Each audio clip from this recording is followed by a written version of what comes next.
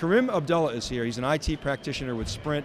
Karim and I first met down in New York City in April. Karim, welcome to the live Cube.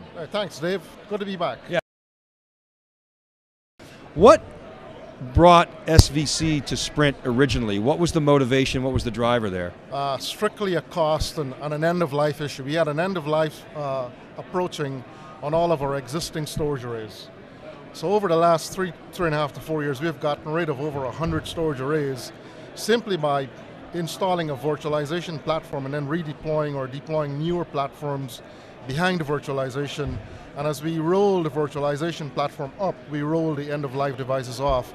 We're reducing operations costs, managing some capital expense in lieu of some long-term high overhead. And are you able to do that migration non-disruptively? Today we are. Today we are fully utilizing SVC at lower cost and at no cost, whereas comparatively it would have been a very expensive proposition a few years ago. In the early days of SVC, people would say, well, you're only going to put your crap applications behind the SVC. You're not going to put your tier 1 storage behind SVC, but you actually have a VMAX running behind your SVC, is that correct? Yeah, our SVC installation now have 4 tiers of storage from tier 0 to tier 3, and tier 0 is the new flash system, whereas tier 1 is your traditional high-end DMX or VMAX.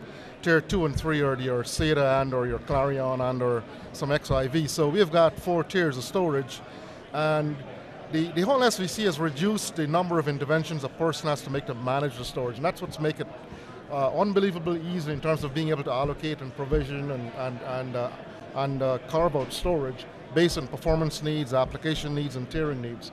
So for us using flash system was really just dropping a block of storage as a new item or a new node within an SVC infrastructure. Now, do you do chargebacks at Sprint? We don't, but we're working on it. You are, okay. Do you do any kind of showback, or? That's where we are now. We're trying to demonstrate where there's a showback for certain deployments as part of a budgetary practice for cost of a project. So obviously different tiers have different costs associated with them. Do you see, we talked about this at in New York, and I'm going to ask you again, because I think your answer caused you to rethink it. So do you see those tiers, those 4 tiers, collapsing over time? Do you see them maintaining? Have you thought about that anymore?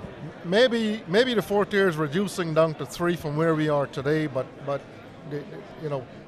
having flash system replace tier 1, I don't see it really occurring near term. It may over a period of time.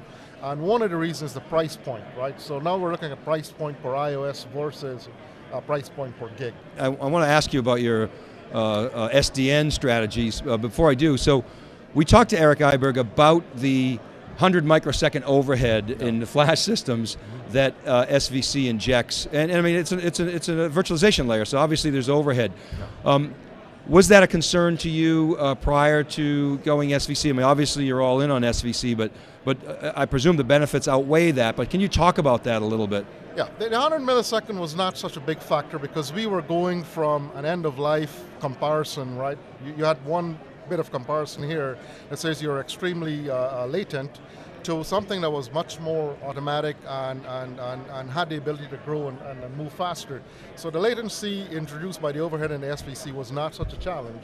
When you can go to a flash system based on a 6 to 8 millisecond to a 200 microsecond, that's where you see real benefit of going behind SVC. So for the most part, you ignore that 100 millisecond just from the SVC overhead.